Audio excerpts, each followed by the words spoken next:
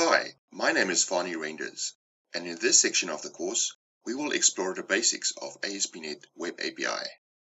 So first on the agenda, we are going to learn a bit more about the uniform interface. Then, we will dissect the API controller to know more about how we can use and extend it. This is followed by demos showing convention-based implementation and verb-to attributes. Let's look at the uniform interface.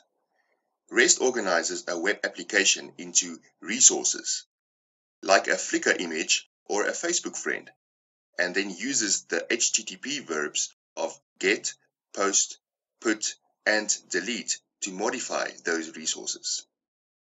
The get method retrieves one or more resources identified by the request URI, and here we have the ability to cache the information coming back. Post creates a resource from the submission of the request, and the response is typically not cacheable.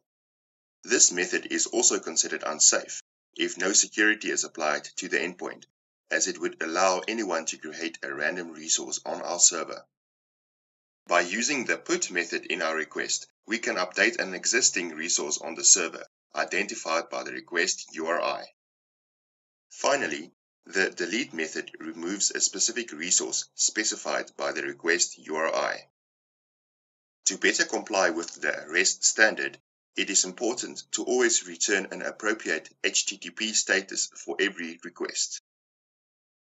The term idempotence is talked about a lot in the context of RESTful web services, and means that applying an operation once or applying it multiple times has the same effect.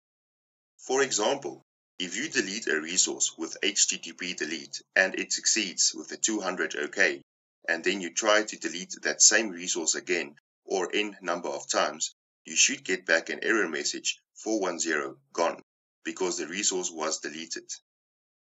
HTTP methods that share this common property are get, put, and delete. Here we can see a typical example of an API for users illustrating the concept of the uniform interface.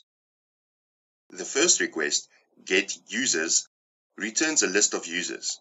By adding an additional element, ID, to the request, we can return only one entity, like getUsers/5.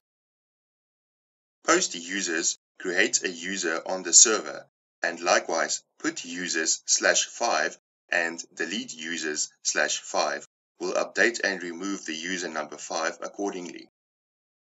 Now that we are more familiar with the uniform interface, let's apply our knowledge by examining the API controller, in which we will look at next.